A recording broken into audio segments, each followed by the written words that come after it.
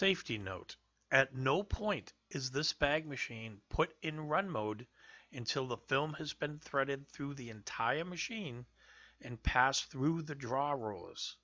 Jog mode is used 2 times to gain film for threading, but the machine start cycle is only initiated after the film is past the sealing head and the operator is safe. This video is to illustrate some danger areas that are unique to sidewall machines. We will also review some other areas that present crush, pinch, and burn hazards that tend to be more common on most production machines. In the 1960s, plastic bags were normally produced in a 2-step process. First step was to produce the rolls of plastic film, and the second step was to convert the rolls of film into bags. The 2-step process created machine downtime as rolls had to be changed when they ran out. That created the need for an inline bag machine that would run continuously as long as the machine producing the film continued to run the film required. These inline bag machines created some new hazards for employees because now they had to deal with the accumulation of scrap film every time the machine was shut down. Working through problems and keeping the machines running required different techniques and new behaviors to stay safe and avoid injuries. At all Berry sites, the main goal is and will always be safety, and no product will ever be worth risking health and well-being of any person. It's critical to seek advice if you are ever unsure of what to do or how to do it safely. The first area of concern is film slitting. We can have a knife mounted on the bag machine, which usually slits the film in the middle. It's very similar to this knife jig. You can see the blade in the bottom. In operation, this is exactly how it should be set up. This brings us to tower slitting. Tower slitting uses very specific knife jigs designed just to fit inside and up against the edge of the bubble. However, they need to be inserted while the bubble is moving, so you will be taught how to do this. Never attempt to do this until you have mastered it with the help of a senior operator. That brings us to the webbing or threading of the rollers. To start one of these machines, you would first start with webbing the film from the extruder through it. You want to make sure that the extruder is running at a fairly slow speed so that you can keep up with the plastic and not have to move too quickly. It's very, very important to use each and every single roller and not to miss one.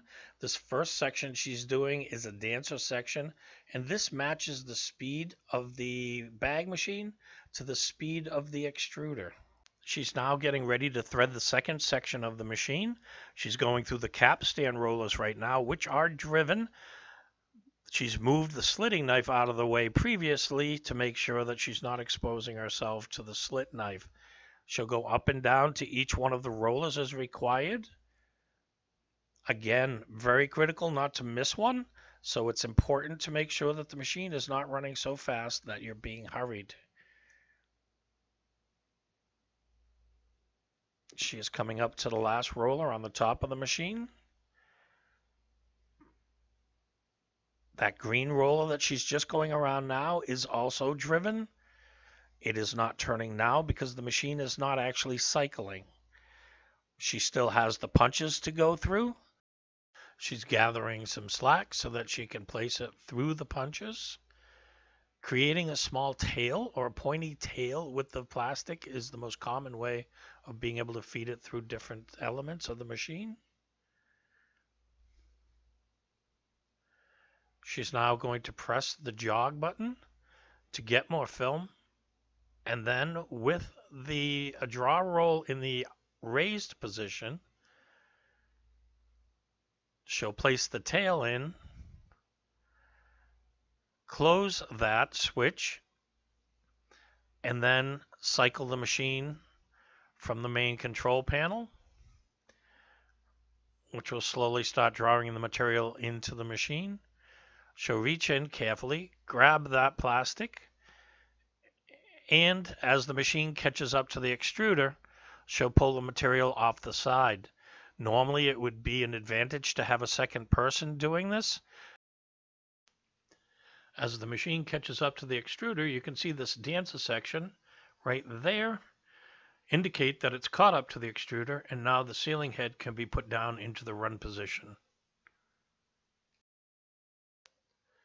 So in review, there are 10 areas that have the potential for injuries. Slitting both on the tower and on the bag machine, the first dancer section, the capstan rollers, the second dancer section, the green driven roller, the punches or any venting equipment, the draw rollers, the sealing head or sealing bar, conveyor section including the stacking wheels, and the bundle stacking backstop. As Berry employees, safety is always #1 priority. Never do anything you have not been trained to do and are comfortable doing. If you are ever unsure about any task you have been asked to do, get help. With all the safety guards, training, and talks about safety, it all comes down to your decision making. Please make sure all your decisions are based on the safety of yourself and your teammates. Thanks.